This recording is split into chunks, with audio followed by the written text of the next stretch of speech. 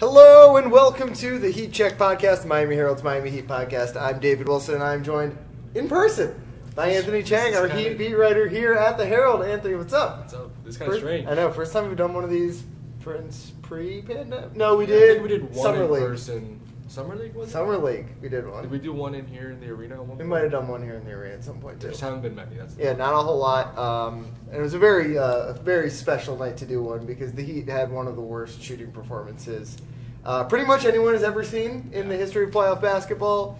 Has them now on the brink of elimination, down 3-2 to the Celtics.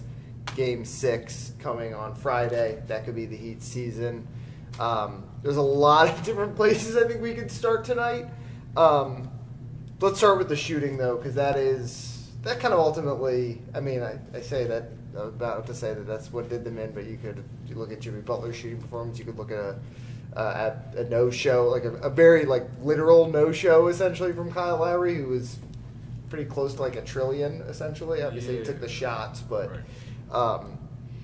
the shooting was historically bad. 38 missed threes, second most in a single playoff game in NBA history. I think I saw second lowest three-point percentage ever in a playoff game for a team with at least 40 attempts. 7 for 45 is not very good. No. Even Spo looked at the box score and was like, "Oh, that's pretty bad." Yeah, he's trying to explain it. He's like, "Whoa, I can't justify this." Yeah, it's kind of. I mean, it's bad, but when you think about how good of a shooting team, you're right. That's this what's astonishing. Was the best three-point shooting team in the league. It's shocking how much their shooting has fallen off a cliff. And you could say, okay, the defenses are better. Duncan is not playing as many minutes, but it's hard to explain. I mean, they're getting open looks. Max Strus had open looks today. PJ Tucker had open looks. Jimmy, they were just daring him to shoot threes. I know he's not a great three-point shooter, but still, Kyle Lowry 0 for 5. Even Duncan 3 for 10. It's hard to really explain. Shots just aren't going in at the worst possible time for this team.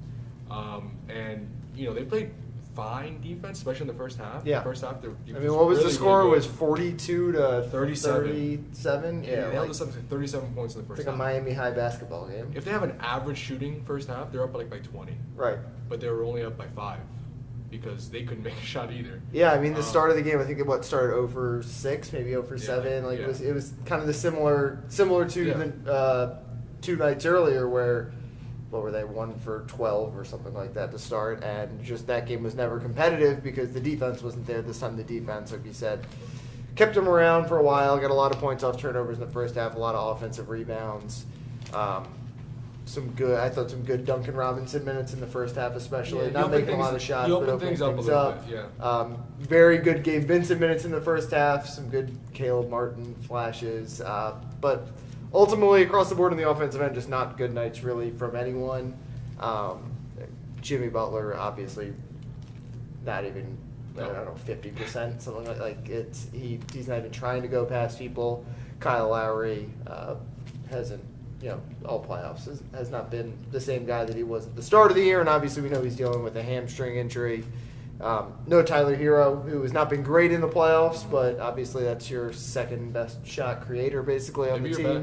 Maybe your best. Max Strus, I mean, that maybe he's dealing with an injury, we don't know, but his 0 for 7 tonight? Not a good 2-game stretch. 0 for 9 and 0 for 7, I think, in the last 2. So, there's some, obviously the Heat's not making excuses, but with some guys there are, with other guys, the shooters especially, it's just inexplicable. Yeah, I mean, Jimmy, he had 4 free throws tonight. I think he has 6 free throws in the last 3 games. Went to the line, I believe, 18 times in game 1. Right. That just shows you right there, they're playing a little differently, kind of playing off of him, and not playing him as tight, which has ruined his kind of getting downhill. It hasn't allowed him to get downhill, and also he's just not 100%. Yeah. And again, they're not making excuses. They were asked about this 4 or 5 times post game, and their answers were all the same. They're not making excuses, and they shouldn't. I mean, Boston's hurt too. Yeah, Boston. I mean, Jason Tatum. I think he wound up pretty good numbers probably on the night because I think he made some shots in the second half, but. In the first half, he was worse than Jimmy Butler was. Yeah, and Marcus Smart is playing through a sprained ankle, and Robert Williams is a lingering knee. He can't move at all, it doesn't look like. So, I mean, maybe the Heat's injuries are worse. Obviously, Kyle doesn't look anything close to himself. Jimmy doesn't look anything close to himself. Tyler's not even playing, which is one of their top scorers, as you said. So, It's tough. I mean, it was going to be tough to beat this team, I think, even whole. But when your best offensive players, 3 of your best offensive players are not 100% and one isn't playing against a defense like Boston, it would take a huge upset. Yeah, I mean, they got 13 combined points from Jimmy Butler, Kyle Lowry, and Tyler Hero tonight. Yeah, that's just... And you're not going to win playoff games like that. It reminds me a little bit, and we talked about this briefly before we started recording, about the Milwaukee series. Oh, yeah. Different personnel, but Boston has taken a page out of Milwaukee's playbook as far as just playing off of Miami, sagging a bunch of guys into the paint, giving open shots, and daring Miami to beat them in the mid-range in 3. And the Heat shot 10 of 52 from outside the paint tonight, 19%. Like, you're just not winning any game shooting that poorly. Yeah, it's... So, obviously, we're talking about teams that have done that to them. We're talking about Milwaukee, which won the title last year. We're talking about Boston, which might be the favorite to win the title right now. Is this this style of defense that teams are playing, that the Bucks and now the Celtics, like you said, are playing against the Heat? Like, why hasn't anyone else done this? Or is it a thing that because of how good these two teams have been defensively, it's something they can do against this team? Yeah, I think you need to have the personnel. Yeah. I mean, they have Milwaukee has Brook Lopez back there, who's a great rim protector. And this team has Giannis. And Giannis, right, he's pretty good too. And this team has Robert Williams, who's, again, elite rim protector, and a bunch of great perimeter defenders where they can be aggressive on the outside too, and are long where they don't have to play up on you to bother your shot. Right. How many times did Robert Williams sagging off of PJ Tucker in the weak side tonight? PJ Tucker looks open, and Robert Williams, runs to him, closes out, and blocks his shot. I think it was 2 times tonight. I mean, it's just the closing speed on some of these Celtics defenders is impressive, and they were the top defense in the NBA for a reason. Yeah. Heat's half-court offense, as we have stated many times. Right, it's been the weakness all year long. Been their weakness all year long, and that was the big concern entering the series. Can the Heat's half-court offense produce some consistent offense against the best half-court defense in the NBA? And they haven't been able to do that. And Boston's had more good offensive stretches, and that's been the difference in the series, really. Yeah, that's kind of like you're talking about their closing speed on the perimeter. That's why I like those Duncan Robinson minutes he gave him in the first half, because it wasn't, he didn't get a lot of shots. I think he was 1 for 4 in the first half, maybe 2 for 5 or something like that. Too. They had 2. And he hit, I'm talking about just from 3. Yeah, he had the runner also. But it was always we know how much he runs and curls around guys, and he's just bringing 2 guys. He's forcing a switch or whatever, someone to go over, and just got the whole thing moving. There were long possessions in that first half, and I thought not that the Heat were, again, they scored 42 points, which is terrible, but at least they were kind of moving, getting stuff. I think they need that kind of motion. Right, I think right. I mean, how many times that's an NBA No, it's true. I mean, they got to do that against Boston. Right, that's what they're going to have to do. And looking at game 6, unless Jimmy Butler has a miraculous recovery, they're going to need to kind of manufacture offense in a different way than just having most of these big playoff games has been Jimmy time, and that in all likelihood is not going to be the case in Game 6. I think they're going to need a lot of Bam, and I think if you compare him and Duncan, I think it could be a starting point. But if you're not going to hit your shots, you don't have a lot of answers. And again, if you're our secret to winning here is we're going to do the Duncan Bam 2-man game for 48 minutes. You're not going to win. That's playing into Boston's hand. Although I do agree with you that that is one thing they should try. Right? Yeah. They tried it tonight, and again, it didn't result in a lot of makes. Yeah, you watch yourself. There was a sequence there, late, maybe fourth quarter, where I think it was Duncan and Bam kept doing a dribble handoff, and it was they did it I think eventually actually Duncan made a 3 off of it, but they did it 3 times, just kind of weaving around each other. Boston is really good at moving around and getting out on shooters. Yeah, and some of it too. I mean, Eric Spoelstra said it after the game. There were some open looks. There were a lot of open looks. There were. I mean, if you take 45, 7 for 45, it means you're getting looks. Yeah, they're getting good looks. It's just, or not all good looks, but some good looks, and they're just not going in. And they're not even close. No, they were. How many air balls were there today? I think there were more. If you count the block, PJ got blocked once in the corner. I think there were as many air balls as makes from 3, because Victor had 2, and back to back. Maybe he hit the rim, but whatever. I'm counting those because they were so ugly. Jimmy had 1. I think Kyle had 1. Yeah, they missed 38, and like 30 of them weren't close. Wearables. Yeah, pretty much. I think we know that the Heat's half-court offense really can't score against the Celtics half-court defense. So the way they can win is basically by scoring off a turnover. Right, which is what they did in the first half. Which is what they did in the first half. That was their best offense. That was the only reason they were even ahead. They had 16 second-chance points and 12 points off turnovers. That was 28 of their 42 points. In the first half. First half. And that dried up in the second half. And that kind of is why Heat's offense was even worse in the second half. Yeah. So, again, we know that half-court-wise, Heat don't have anything for the Celtics defense. They have to find a way to turn over Boston like they did in game one, and in that first quarter of game 3. I mean, that's the recipe for success for them. Can they do it again for 48 minutes? It's hard to do. I mean, especially with so many guys hurt, like we've talked about, and Boston has more weapons at this point offensively. Right. So I don't know. I think the Celtics are already an 8.5-point favorite in Game 6. Yeah. It would take a big upset for the Heat to come back here and force a Game 7. Yeah, so I mean, we saw the template in Game 3, right, which was like embrace the rock fight of it all, and like you said, that's getting turnovers, getting offensive rebounds. Ultimately, it's kind of been like the joke of the series is that like the quarter by quarter thing, and I mean it was kind of the case again tonight. It was just the Heat, obviously the 2 games they've won, they've had a monster first quarter in Game 3 and a monster third quarter in Game 1, right? Yeah, I think it was the third quarter of that game. Yeah. This game, it was. You look at the quarter by quarter, it was close. The Celtics had the one run, so that's the template to win, right? Is if you can turn it into a rock fight, you just need to be the team that has that hot shooting stretch. So that's the one way you can win in Game 6. Either that, or you get the 25. You make 25 threes instead of miss 38, and all of a sudden you come back to game. I mean, it's gonna be hard to win 2 in a row the way that this team looks right now, but you can manufacture a win up in Boston. Like you said, it's gonna be really hard. They're 8.5-point underdogs. That line might grow the way that things are looking, but yeah, it's gonna be tough. But I mean, I think it's not hopeless. It's not like because it's such a small sample size, and that's the way the NBA works. Yeah, and again, we keep saying like it's going to happen, and it hasn't happened yet. But at some point, this team you would think would have a great shooting game. Right, that's the thing. Shooting game.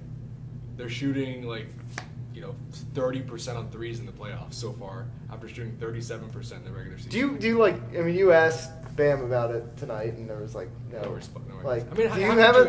I don't know. Do you have any thoughts on what's happening? Well, I think A, you're facing better defenses, right? And B, again, like we talked about, Duncan isn't playing as much. He's probably still your best 3-point shooter, volume-wise, him or Max Strus.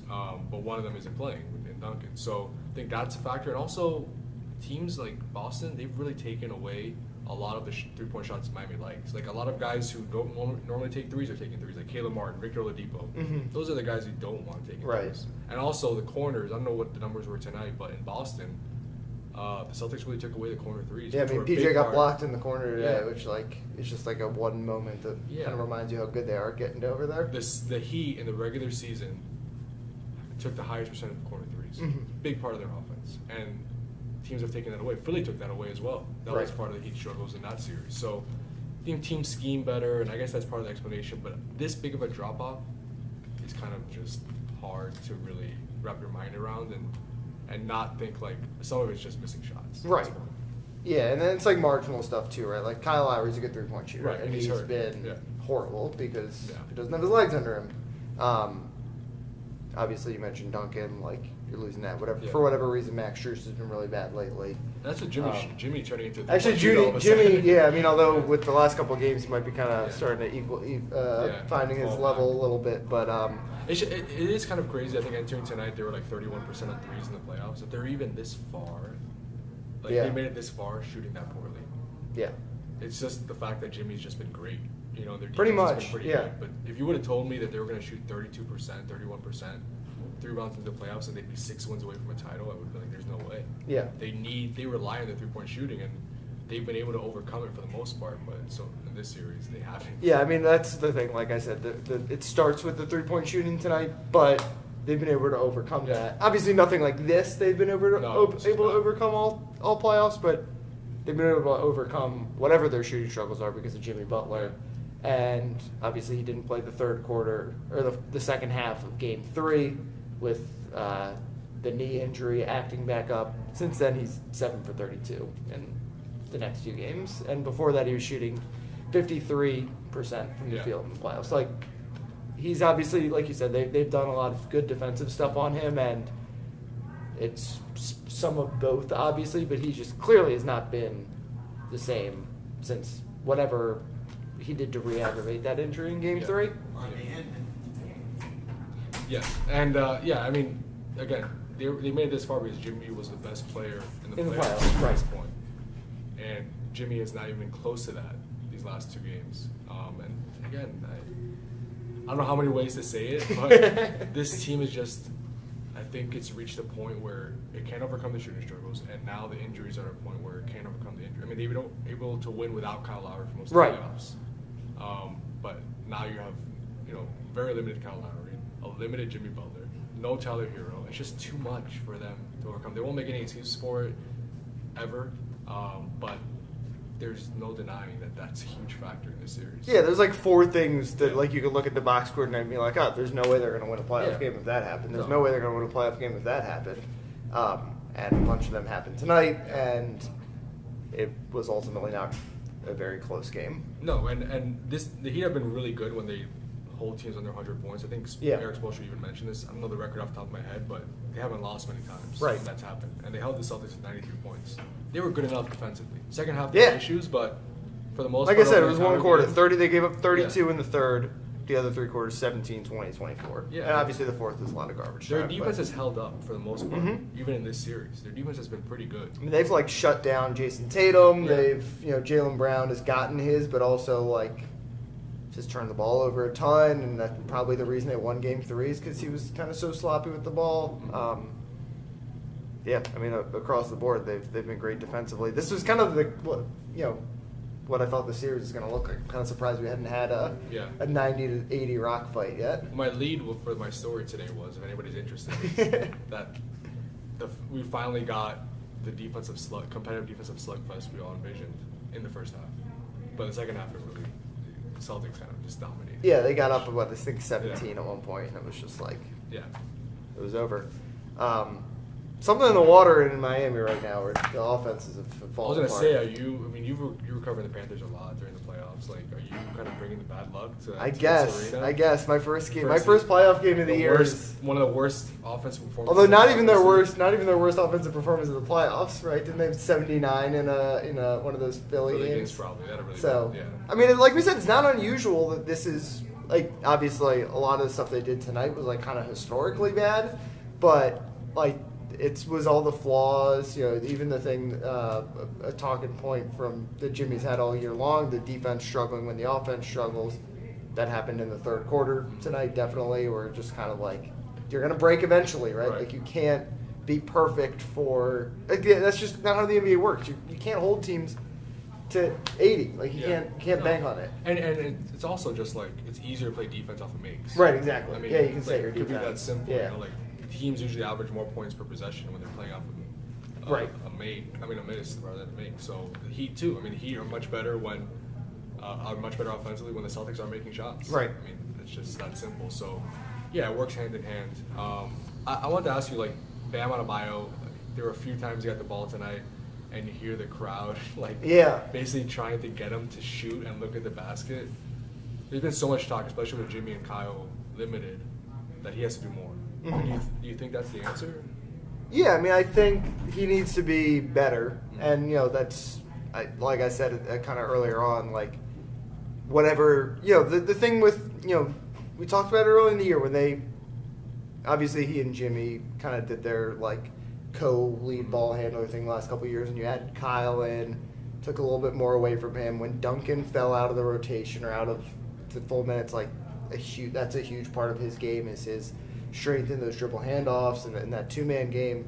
Like, it got kind of turned back the clock a little bit to last year, I think, and dig back into some of the old stuff they were doing, because that is their best hope. And again, like, everyone wants Bam to be this guy who can take guys in the post, and I get it when he's up against Jaylen Brown or something. Like, even Jaylen Brown's like better than like he's a good defensive player, but like when he's got Robert Williams on him or Grant Williams on him or even Marcus Smart on him, like those aren't easy matchups for him to just back a guy down and hit a hook shot. Yeah, like this team's really good defensively. If you get Peyton Pritchard switched on him, sure. There like haven't been many of those. Exactly. So I think Bam. You can count on one hand the number of guys who can like dominate the game from the post anymore. Like other than like. I mean, Nance Kanter's not in the league right now, but like a guy who's actually like doing it for you on both ends, who's gonna play significant minutes. It's like Joel Embiid, Nikola Jokic, even Giannis doesn't really do it that. Like it's very rare to see that traditional scoring big man now. But we have like this year we've kind of been robbed of some of the other great stuff Bam can do. Right, his assist numbers are down, and again it's been for the benefit of the team because they have more options. Kyle's running more things, but Kyle's like a non-factor now, and Jimmy is something closer to what he is in the regular season when he likes to defer a little bit more, or that's what he probably should be right now. I think Bam has to dominate in Game 6, but he has to do it in his way, and I think that's always the predicament with Bam is everyone wants him to dominate one way, but what makes him a great defensive player is not, I think, just begging him to back down against every time he gets the ball. That's just not who Bam is at this point of his career. And I don't know if he'll ever be that. I mean, he's an elite defender, maybe the best defender in the NBA. And he's a capable offensive player, but he's not a guy you're just going to ISO 30 times and let him go to work. Yeah. Most time. I mean, maybe when he has a good matchup on him, but against the Celtics, there just aren't that many great matchups.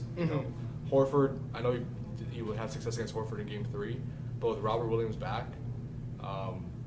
he has a lot of help back there. So, you can't clear things out as much as it did in Game 3 for Bam. And some of it just comes down to Bam hitting those mid-range jumpers because they're giving him space. Right. But that's not a recipe for consistent success. Right. Yeah. Like, if you're relying on Bam to give you 30 and hit 8 mid-range jumpers and try to drive past Al Horford repeatedly, like you're playing into the Celtics' hands. Like that's not a way you're going to win most games. Yeah, maybe Bam can go off one time for 30 points like they did in Game 3, but more often than not, Celtics are probably going to win if you're trying to do that. Yeah, Bam he's probably a better scorer than Draymond ever was. I agree. I mean, he averaged close to 20 points a game this year. But he is like, let's say if Steph Curry was out for the Warriors, I'm talking prime Draymond, you weren't going to be like, all right, Draymond, ISO. Yeah, right. Like that's go for 35. Right, like that's not what Bam's strength is, and maybe that means he's never going to be a number one option, and that's probably right. He's probably never going to be a number one option, but there are other ways he can control a game and win a game. You got to. I mean, it's kind of like Game 3, right? It's like Bam hit some big shots in that game, obviously, but they won that game not because of Bam's singular excellence. They won it because of their defensive effort, obviously, which Bam is a huge part of, because of just like their smart, everyone chipping in offense when they Boston's can. Like 20 turnovers, right? And that's all. Bam makes other people better. He's not going to be your like ISO scorer. I also think he had 6 assists in the game, I believe, or something like that. Yeah, right. 4 assists where they were playing through him. So that's right. So I think that's what they need to get back to. I think in Game 6, and I get it. It was hard to do it tonight because. Like what they were doing in the first half, they were led at halftime. Like you weren't going to just change the way you play. Right. Do you think Kyle Lowry should be playing? Like, do you think he should be starting? No. If he's if that's what he is right now, like Gabe Vincent's better than him. Gabe Vincent gave him really good minutes tonight. I mean, Gabe Vincent's not a better basketball player than Kyle Lowry. Right. But right now, where Kyle Lowry is, what was the stat you had? It's 0.0 assists for the first time in his career in a game where he plays 15 more than 15 minutes. Yeah. Like. That's not good. Like I could do that. I'd be worse, but I could do that. You could do that. I could do that too. I mean, it's tough because if he wants to play and if he feels healthy enough to play, how do you tell him not? No. But you can be your backup point. Like you can. I mean, whatever. If you want to start him, but like I'm not saying you're wrong. I'm just saying like it's not as easy as no. It's obviously. I've seen that on Twitter and all that. Like he shouldn't start. Gabe Vincent should be starting. Kyle Lowry brought him in here for these type of moments. Starting point guard, he feels healthy enough to play. You feel like he's healthy enough to play because you're.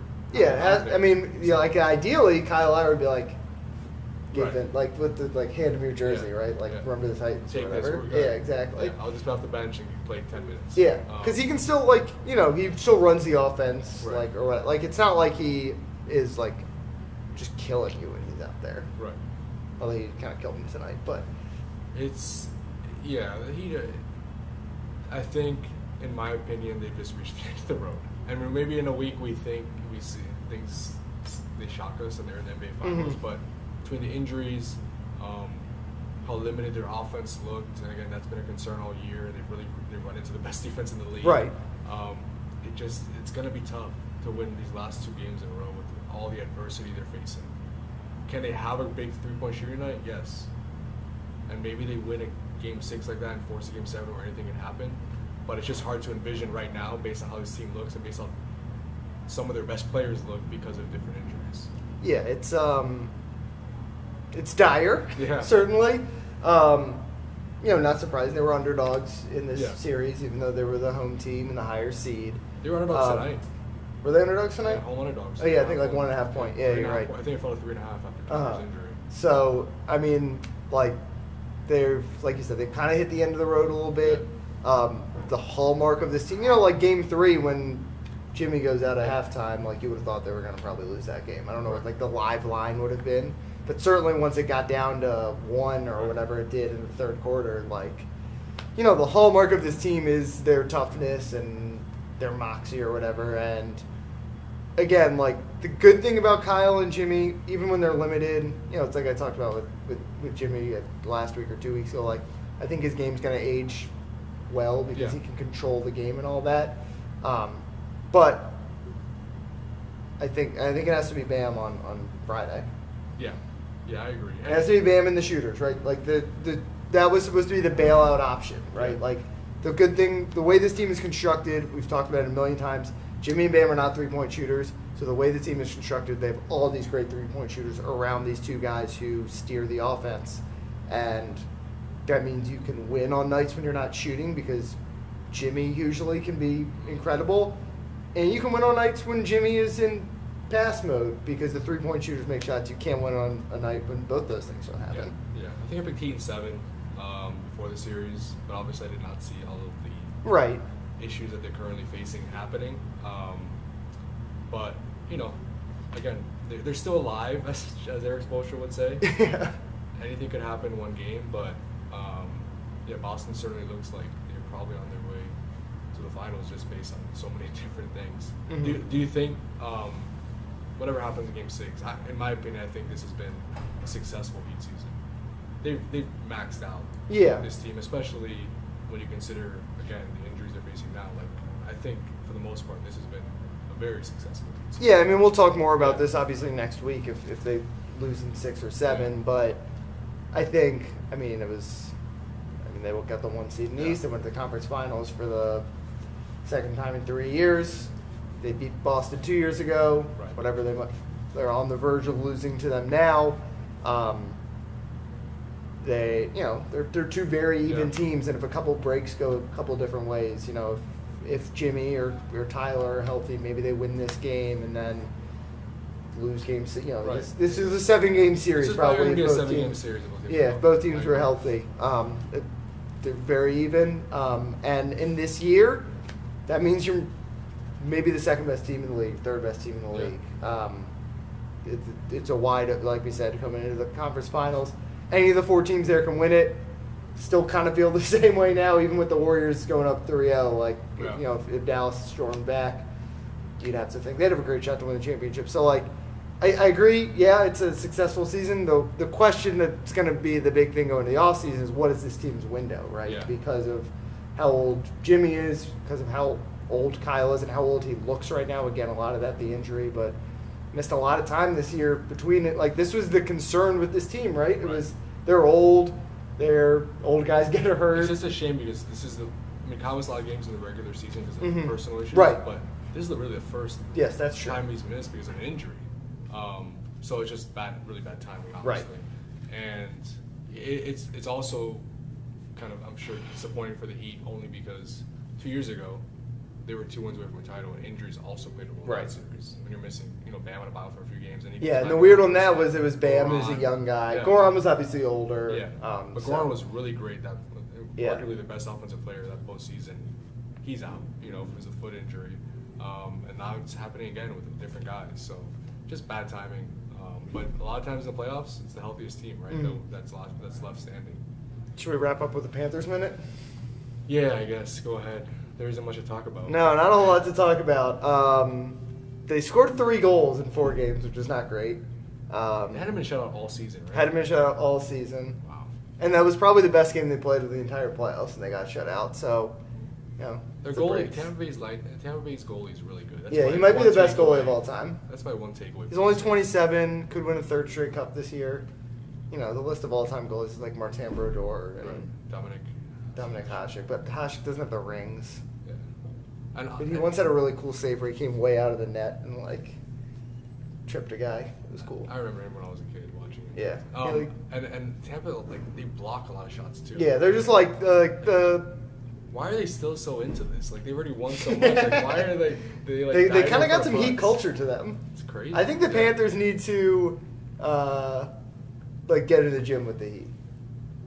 Management needs to come by, and I know they did. They picked the brains of the other. A week with Eric Spoelstra. Yeah, with Pat, and because Bill Zito I think is a really good GM, but I think they need a little bit of heat culture up there in Interesting. In Sunrise. Interesting.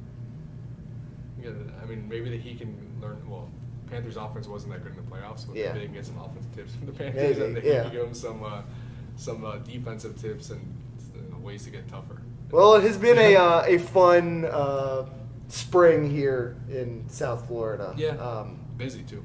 And we might be nearing the end of the road. So what do you think? What's your prediction now? It's tough. It's tough to envision this Heat. I don't put anything past them because they've surprised us all year with these improbable wins. But if I have to make a prediction, I think the Celtics win in 6, just based again on all the injuries and the momentum the Celtics have going back to Boston. Boston's a very tough place to play. It's just going to be really, really surprising, I think, if they win that game. And if they do, anything can happen in Game 7, right? Yeah. Especially when you're playing at home. But I just think it's going to be tough for them to even just force a Game 7. Yeah, I think they need that shooting game that we've been waiting on all playoffs. And, the further you get, you're like, it's got to come eventually. But at the same time, I was like, maybe they just don't have it for whatever reason. So, yeah, it's tough to envision this team going up there and winning. Like you said, they're a pretty significant underdog. Jimmy is, if Jimmy was 100% healthy and they just had a loss like this and were weird outlier Jimmy performance, I'd have been like, maybe they get Scott Foster in there. We're coming back to Miami. But right now, the way that Kyle and Jimmy look, I think it's tough to envision that they're going to need, like I said, good Bam, good Duncan, good Strus. They have some guys still, we're talking about Max Strus and Duncan Robinson right now as key guys for them. But they have guys. Those guys have been good all year long. And if they get great performances from those guys, they can win. But we're asking a lot, I think. Yeah, I agree. I think we got to wrap up. It sounds like we're about to get kicked out of this dressing room, I think. Is this Bernie's dressing room? I think it is. I think it is. I think we're in Bernie's dressing room. Anthony was going to wear the mascot head, but it was a little too muffled, the sound. Couldn't hear me. You can follow Anthony on Twitter at Anthony_Chiang. He'll be up in Boston for Game 6. And obviously we'll have coverage all weekend long, no matter what happens, either getting ready for a Game 7 or the post-mortem on, like we said, a very fun Heat season, no matter how it ends. You can follow me on Twitter at DBWilson2.